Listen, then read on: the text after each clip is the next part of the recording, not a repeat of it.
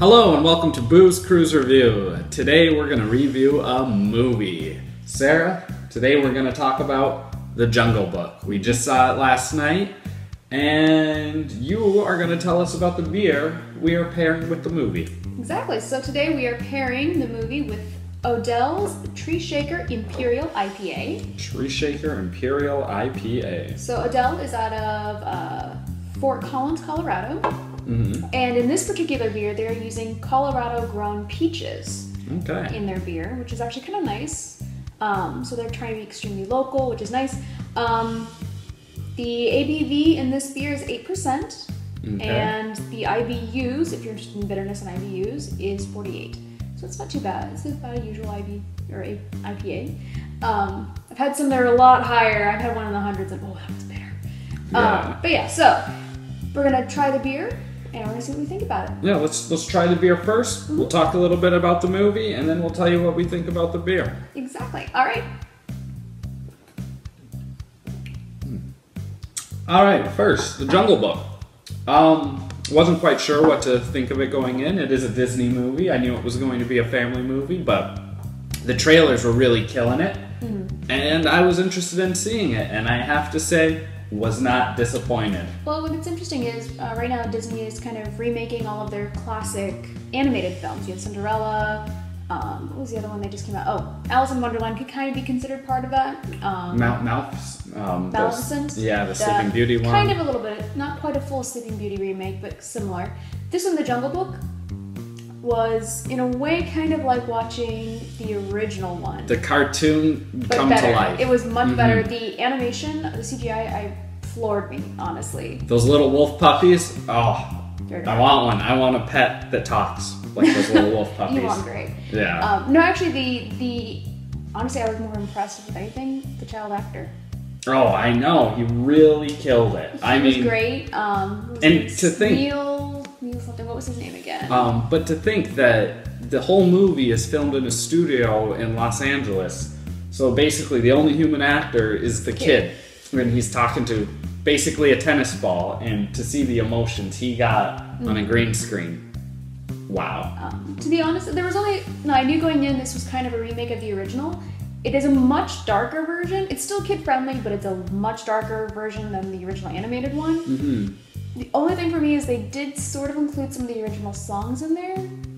And for me, the placement was a little awkward. I think I could have done without the songs, but I kind of see why they did it. I think they did include some of the songs. The movie would have worked without the songs, but I'm honestly on the other side. I really enjoyed the inclusion of the songs. Christopher Walken as King Louie steals the show. It is a little creepy hearing him. Oh, he's so good. It is a little creepy. But, you know, it depends on how you want it. It is a darker take on the movie. It is not for little kids. There are scary moments. Don't take anyone younger than 6. Yeah, but overall, I really liked it.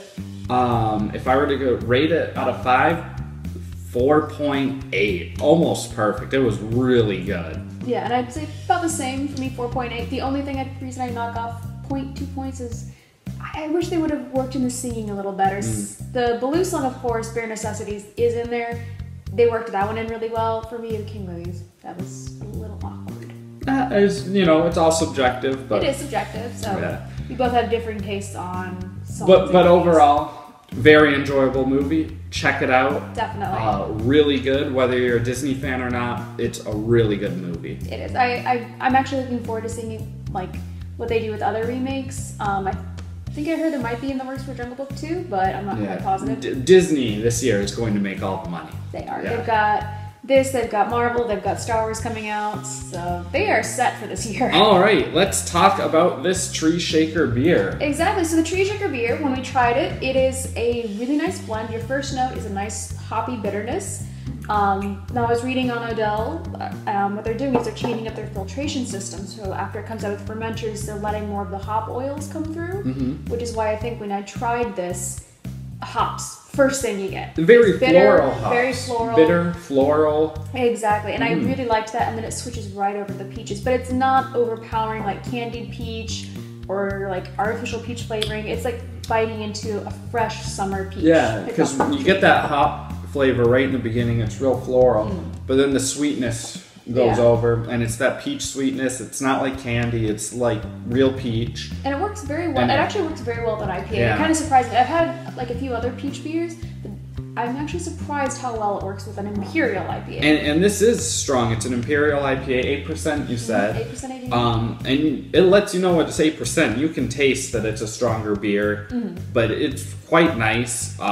It's not something that you can just drink. This is not sessionable. This is not something you can sit and drink all day. Well, you can drink it all day, but... This is a beer that I would love to sit outside and ice cold, really good. I really liked the Tree Shaker Imperial IPA. Exactly. So, how would you rate it out of 5? Out of 5, Tree Shaker. I'm going to give it a 4.75. I'm going to give it a solid 4.8, right along, almost with the movie. I really liked this one. Yeah, it's actually a really good beer. Odell has some amazing beers that they put out, so if you can get your hand on anything by Odell Brewing Company, do it. They have give it a beers. shot. Yeah. All right, I think we are finished. Let us know what you think. Comment, subscribe, and and see you next time. Stay tuned. Yeah.